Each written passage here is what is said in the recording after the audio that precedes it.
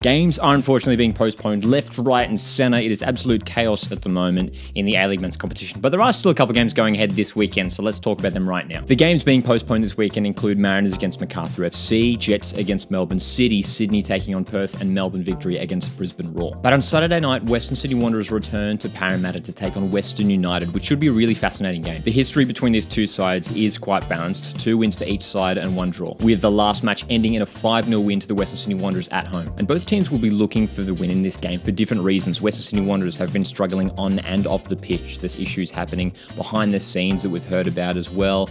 They've lost 3 of their last games across all competitions, and this is the perfect chance for them to win, finally back at CommBank Stadium after a few weeks away. But for Western United, they had their winning streak ended last week by Melbourne Victory in a very gritty 3-1 loss. A key battle in this game to keep an eye out for is Adama Traore at left back for Wanderers against Lachie Wales on the right wing for Western United. Wales has been one of the most dangerous attacking threats for Western United so far this season and is playing with a lot of confidence at the moment, linking up with the likes of Dylan Parias, Connor Payne, Dylan Wenzel-Halls. But he'll be coming up against Adama Traore, who for me has been one of the best left backs in the competition so far this year. With Western United having their winning streak halted last week and the Wanderers in desperate need for a win in front of their home fans, I'm actually going to back Western Sydney for the win here. I'm going to say it's a close one though. I'm going to go 2-1 to Western Sydney Wanderers. The other game going ahead this weekend is Adelaide United taking on Wellington Phoenix. Two sides as well desperate for a win. When you analyse the previous meetings between these two sides, Wellington Phoenix are actually undefeated in the last 4 meetings. And an interesting question that will be answered in this game is who starts up front for Adelaide United. One of the problems for them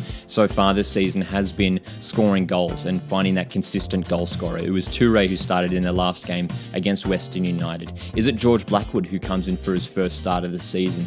Only time will tell. And personally, I'd love to see a young player like Bernardo Oliveira shifted into the side as well, just to bring something different to that attacking line. But the key battle for me is going to be simply the Reds' attack up against the young keeper Paulson. Of course, Ollie Sale, Wellington Phoenix's usual number 1, ruled out for a number of weeks with injury. Young keeper Alex Paulson has been shifted into the side. Made a couple decent saves when he came on against Sydney FC a couple weeks ago. But it's going to be interesting to see whether this Reds attack can finally get clicking and maybe catch out the young, inexperienced keeper. My prediction for this game, I think it's a similar situation to the Wanderers Western game. Adelaide United at home, usually so strong at home, in front of their home fans and desperate for a win. They still don't have a win so far this season after 5 games. I reckon they will get the victory here. I'm going to say 1-0 to the Reds. Hopefully we do see more A-League men's games go ahead in the coming weekends, but make sure you join me on Saturday night, this Saturday from 7:30 PM Australian Eastern Daylight Time. I'll be doing a watch along live here on YouTube for Western United against Western Sydney Wanderers. Until then, Happy New Year, and I'll see you guys in the next one.